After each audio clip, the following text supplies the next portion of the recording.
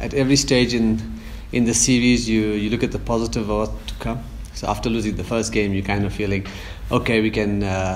You might have lost the first game, but still a few to go. Now that we 4-1 down, the positive is you want to end the series on a good note. The coach has a long-term vision and has a few ideas up his sleeve, so that affords him an opportunity to play that.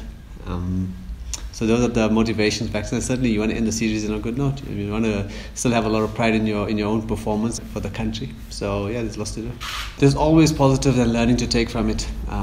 We've got a few younger guys in the team who will think, sure, one-day cricket's very tough. But thankfully, I think it'll only get easier for them because we haven't played our best cricket. I think we've played decent cricket in patches, but by and large, we've played subpar cricket from what we used to and what we're accustomed to performing. So those are the type of experiences we'll take. The World Cup's not far away. India are probably playing their best team, and whatever experience we get over the 5 games or 6 games that we've played against them, we'll take it to the next time we do play them. Well, I think KG's bowled very well, to be very honest with you. Every game he's looked like he's going to pick up some wickets up front. Things haven't gone that way, but he's looked very threatening.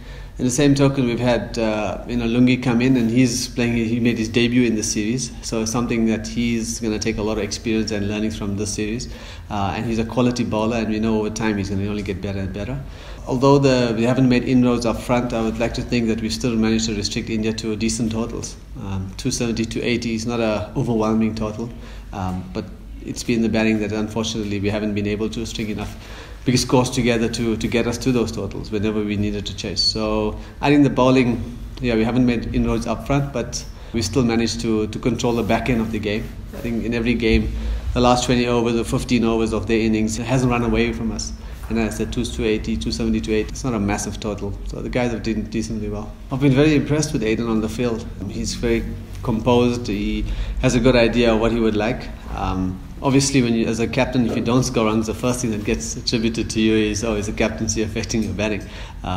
Certainly happened to me when I was playing, and I can see every captain I've played under the same cliche question gets put on the guys.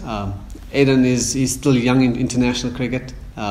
Obviously, it was a great opportunity for him to captain. I think he's learned so much from his captaincy as well as batting and being captain in international cricket.